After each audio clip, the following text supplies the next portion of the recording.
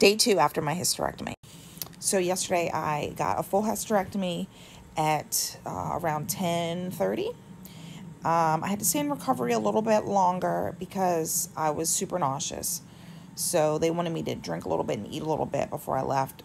They gave me some Zofran. I did that, and then I came home, right? And I went to sleep.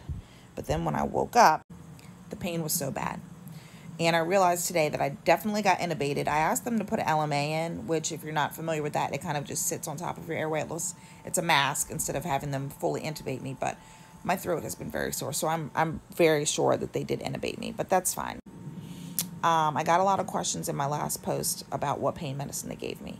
I am allergic to Vicodin, but when I explained what my allergy was, the doctor was like, well, that's not really an allergy, it's a sensitivity, and I want you to go ahead and take it. So I've been taking Vicodin, gabapentin, Tylenol, and Motrin. And let me show you the little medicine station that my husband set up for me.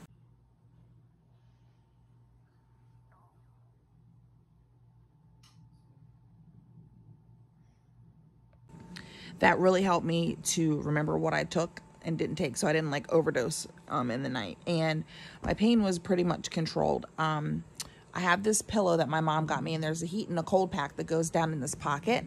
I have a heating pad. Obviously, I have my moo-moo.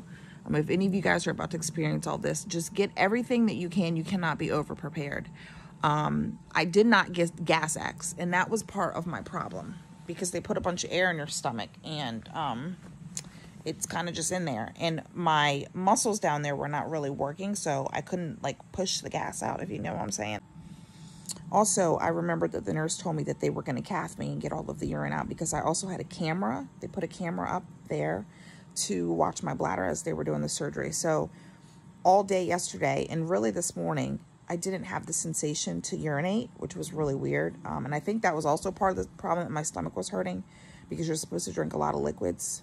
And so my bladder was super full, but I didn't have the sensation, which was, I was not expecting that. I have not been able to eat. I think I had 6 French fries and a half of a yogurt today. I'm going to try to eat dinner, but I just wanted to give you guys an update because I've been getting so many text messages and stuff like that. And I'm going to continue, to let you know how it goes. I did a lot of research here on TikTok before I got mine done, and everyone made it seem like it was a breeze. And I just want to show you the other side of it. Yesterday was really hell on earth, but, yeah, guys, I'll update you tomorrow on day 3.